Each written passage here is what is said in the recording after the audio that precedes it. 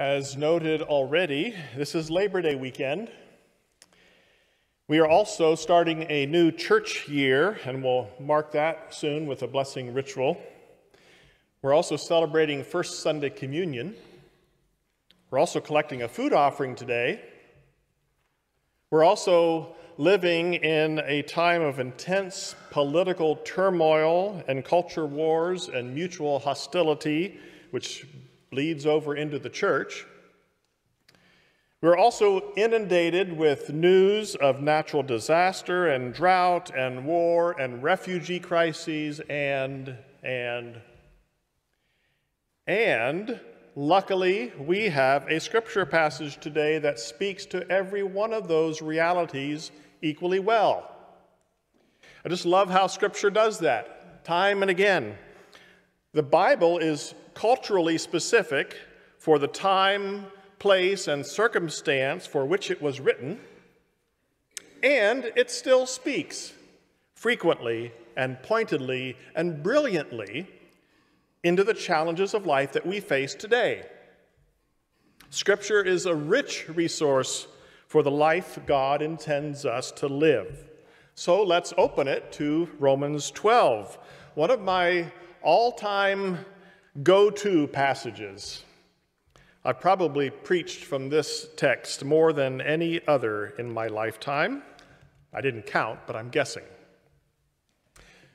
I'll dive into some of the details, but first let me give you the wide view in a phrase. This is a chapter about respecting God's space. Respecting God's space. I think I'm coining that phrase because I searched for it on the internet and it appears nowhere. And we all know if Google can't find it, it doesn't exist. But the idea started for me with verse 19 in Romans 12.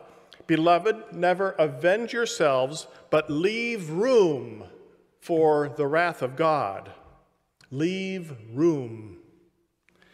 I have a hunch that leaving room can apply to many attributes of God besides wrath, and it can apply to God's very being. But what does it really mean for us to leave room for God?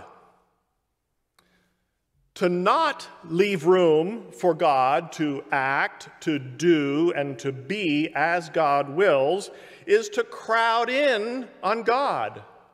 It is to disrespect God's space. Respecting someone else's personal space is a concept that most of us easily understand. And I know different cultures define personal space differently. But every culture has some boundaries, some imaginary lines that define and protect one's personal space. To respect someone else's space is to acknowledge their legitimate personhood, their worth, their power, their agency, or in other words, their ability to choose and to act on their own behalf. To not respect someone else's space or to encroach on their space or to cross their boundaries without their invitation is to violate their personhood. It is to deny their worth and dignity. It is to take their power from them. Now, we understand how this works between people. Did we ever consider that it might also apply to how we relate to God? God, we say in our confessions of faith, is a being with infinite worth and power and agency. And we are created to be God's junior partners in service to God, in service to God's mission in the world. But one of the most insidious and persistent of temptations is our temptation to encroach on God's territory. to usurp God's authority, to get in God's way, to undermine God's intention for us and for others. We make ourselves out to be God. We make God into our image instead of the other way around. And whenever we do that, we are worshiping something that is not God. We call that idolatry. We call it sin. So back to Romans 12, I began to see that this whole chapter is about leaving room for God, about respecting God's space. And that idea turned this text upside down in a way, in a surprising way, because it reads like a Christian to-do list, perfect for a Labor Day sermon. Nothing like a long list of biblical imperatives to inspire people who are proud of their work ethic. Do this and that and the other thing, and don't do this or that thing over there. It's a blue ribbon text for people like me with an overdeveloped sense of responsibility. But wait just a minute.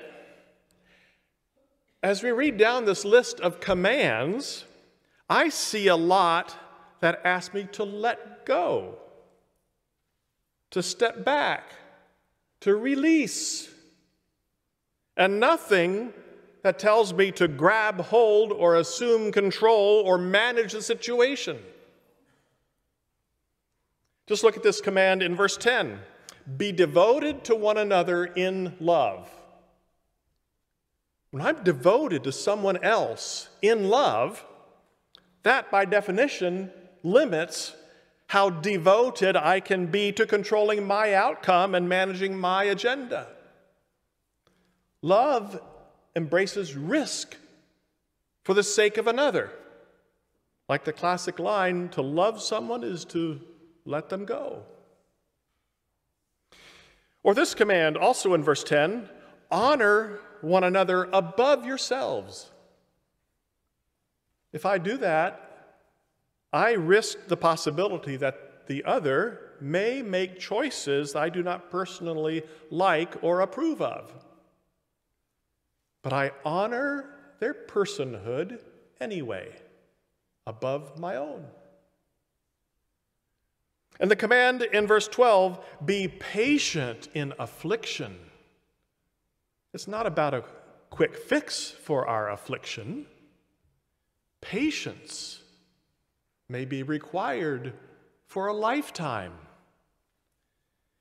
If I think my future happiness depends on my ability to rid myself of my affliction, I might end up being deeply disillusioned. And verse 12 commands, share with those in need. Practice hospitality.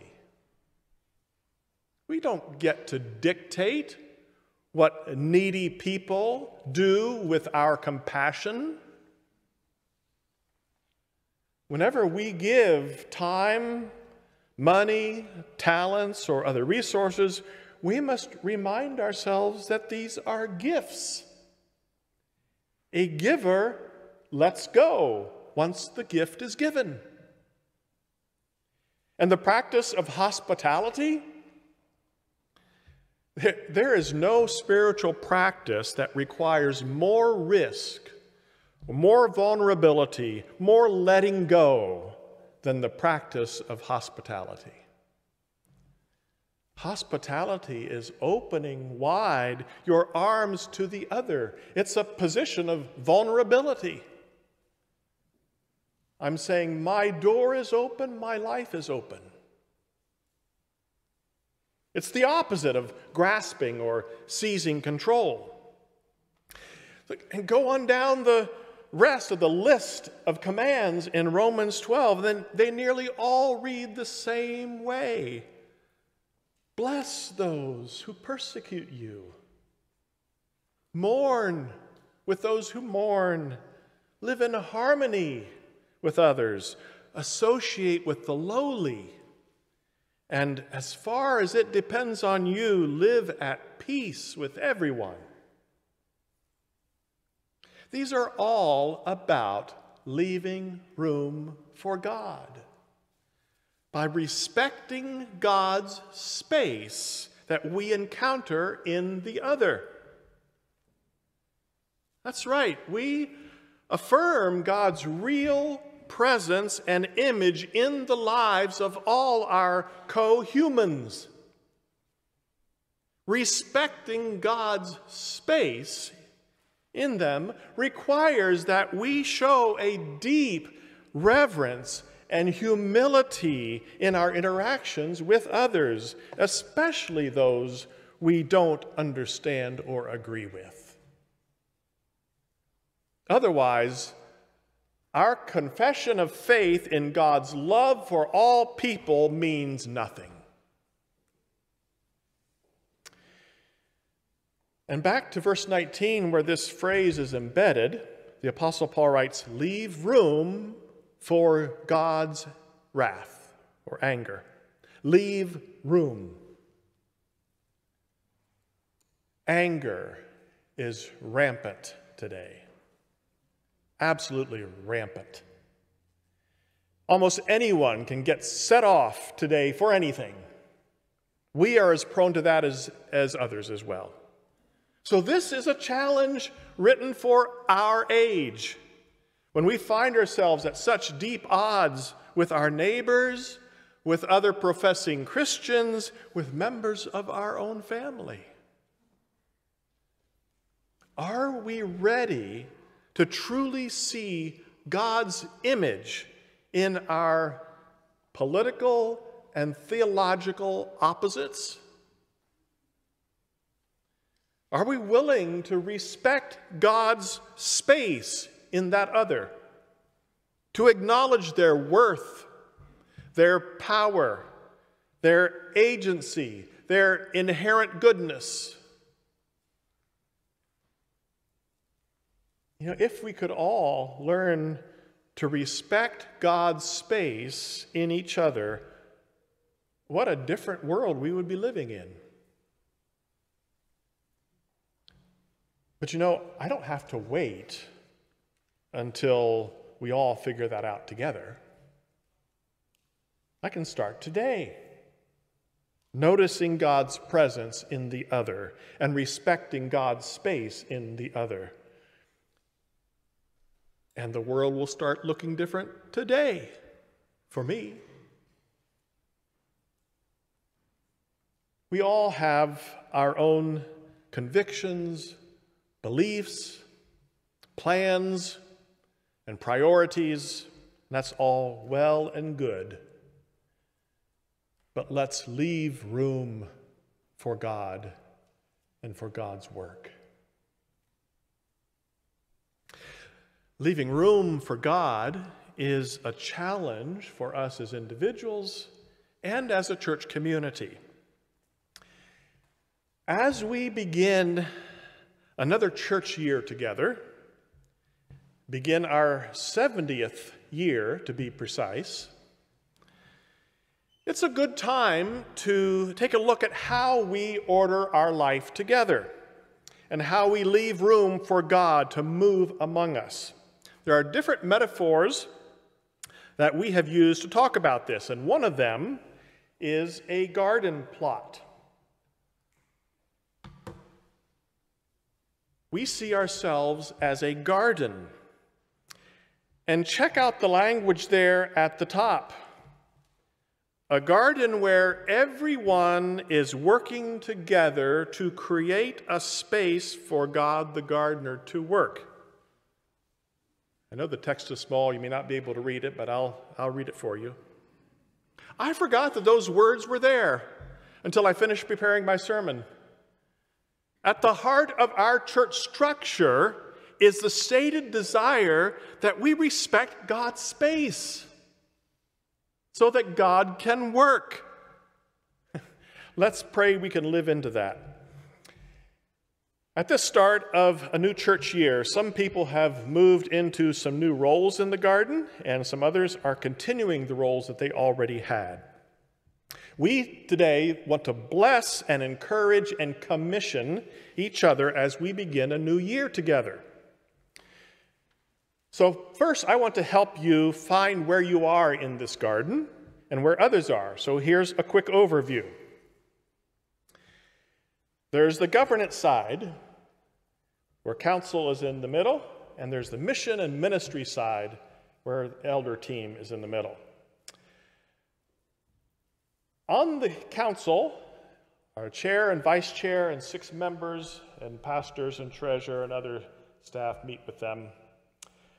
Reporting to the council and relating to the council directly are the finance committee that works on our annual spending plan and helps us steward our funds and accounts. There's a building and grounds consultant group that takes special care of our grounds and our building, and you'll see some people doing that from time to time. There's a nominating committee that works at discerning who is best called to be in some of these groups and provide leadership and counsel and elders. There's the Child Protection Committee that works at implementing our safe church policy, keeping children and everyone safe. There's Memory Garden trustees who look after the space to the south of the building where we bury cremains or put them in niches and provide a lasting memorial for those who've died of our community. The Educational Grants Committee discerns how to distribute the funds for supporting people to attend Mennonite secondary and higher education. And we send people to Virginia Mennonite Conference and to Mennonite Church USA delegate assemblies on our behalf. Then on the mission and ministry side, the elders look after that side together as a team. It's chaired by Lauren Schwartzengruber. There are 4 ministry elders and financial caregiving elders and the 3 pastors on that team. And we have 4 areas of ministry that we focus on. Worship. That team is led or walked alongside by a pastor-elder pair of myself, along with Laura Yoder, and we seek to support all those who are involved in worship. And you know all the people who are involved in worship of all kinds, from technical to arts to music and beyond. Incarnational witness, many things that we do here to reach out beyond our 4 walls. And I work alongside Donna Shank, elder, as a pair on that team to give special attention to those and support to those working in these various ways. Community building is another area of ministry, and Pastor Paula works alongside Donna Mast to support those working with small groups and care ministers and retreat and coffee houses and food and fellowship times, all kinds of things, to build our connections to one another. Faith formation is for all ages, so Pastor Mariah, along with Carissa Gredler, pay attention to and walk alongside those giving leadership to the youth and children ministries and other ways that we form faith. Kind of connecting these 2 sides, we sometimes call them side A and side B, but connecting these 2 sides are the chair of council, who is currently Merle Mast, chair of elders, currently Lauren Schwartzengruber, and myself. We're not a decision-making group, but we make sure that the 2 sides are talking to each other and are aware of what's happening. So there's the garden. You're in it. So we want to bless and encourage and commission everyone who's actively working in the garden that we call Park View Mennonite Church. Some of you carry multiple roles in that garden, some just 1 or 2. But I don't think anyone is excluded from that garden. If you're here this morning in worship, you're in the garden. If you smile and greet somebody else that you meet today and help them feel part of our community, you're in the garden. If you offer a thought or a question in the faith formation hour, you're in the garden. If you helped out with Kids Club or served food at our recent block party, you're in the garden, and the list never ends. So this prayer of blessing is for you.